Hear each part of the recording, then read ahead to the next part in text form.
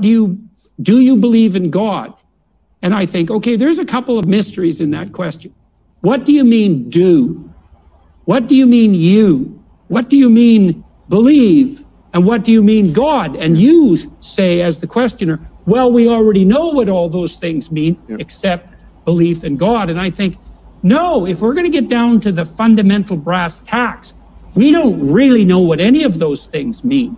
And so for me, belief, for example, is often reflected not so much in proposition as it is in action. If I want to know what you believe, I could ask you, and hopefully you have some idea about what you believe, but I'd rather see what you do. Well, can I push back a little bit with this? Because, like, for example, when I was reading your book, your newest book, actually this time, it's 12 More Rules. They're very good books, by the way. I mean, I recommend them. Thank you, sir. Honestly.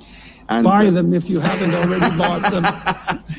I would specifically recommend the 12 Rules for Life, because the 12 More Rules, I have some criticisms of it, but it's good. It's a good book.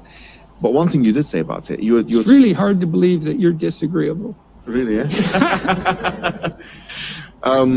So one thing you mentioned in the book, you were talking about some psychological theory, which I don't forget. I forget what it is right now. But you mentioned something. You said there's, the problem with this such and such theory is that it doesn't have any evidence. Full stop. Categorical. All this, what you're doing now, you didn't mention that.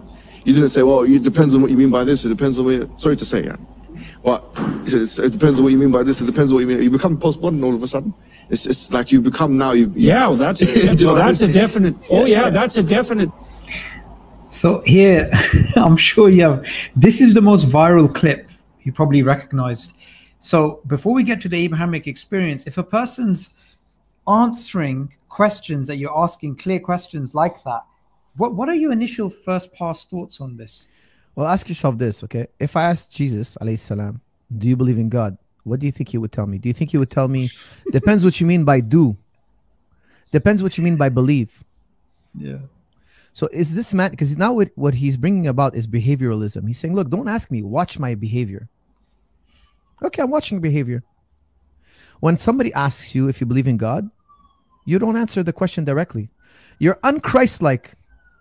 If you ask Jesus Christ, do you believe in God? Jesus Christ, alayhi salam, he'll tell you, with all my heart. Yeah. Love the Lord with all your heart. Yeah. This is the first commandment. Yeah. Love the Lord with all your heart. You shall have no other God but God. There's only one God, one ilah. It's the foundational cornerstone of religion. The Abrahamic religion. There's only one God. Now here's the thing.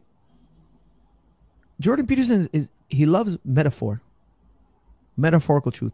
And now he's saying, look, forget metaphorical truth. Look at my behavior. Well, I'll tell you on his behavior. He's not a traditional Christian. He's not a Christian. He's not a believer.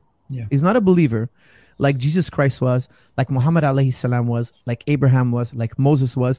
If I ask any of the prophets or any of their followers, their Sahaba, their disciples, do you believe in God? They would tell me yes, wholeheartedly.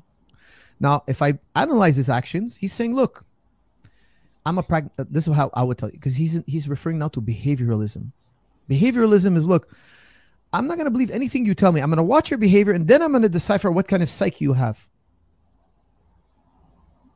So if you go around cursing people, I'm going to say, look, he's antisocial. He has a psychology of antisocial. Why? Look, he curses people, he shoves people, he steps on their feet, he doesn't excuse himself, he's rude with others. That's how he behaves. I believe his psyche is a certain state. Now, when we ask Jordan Peterson if you believe in God, after seeing his behavior, I have to tell you, to him, religion is a tool. He uses it as a tool to get what he wants in life. It's pragmatic. It's useful to him. It sells him books.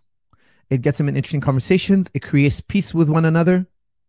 It's a social element. There's all these benefits. Because if he says yes, how does he satisfy the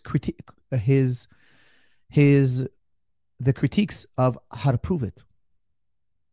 Now the fundamentalists, materialist atheists are going to come out and say, well, how do you know it? What empirical evidence do you have? What logical evidence do you have? And now he's going to be cross-examined. He doesn't want to take a firm stance. If you ask me if I believe in God, I'll say, oh, wholeheartedly, yes. Wholeheartedly, yes. Why? That's how a mu'min, that's how a believer should behave. That's how a believer should respond.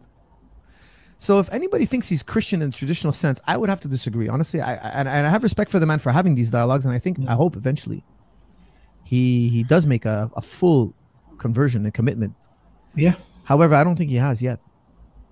Yeah, and I like the way lots and lots of people are reacting to this particular clip. This is the most viral aspect of the discussion.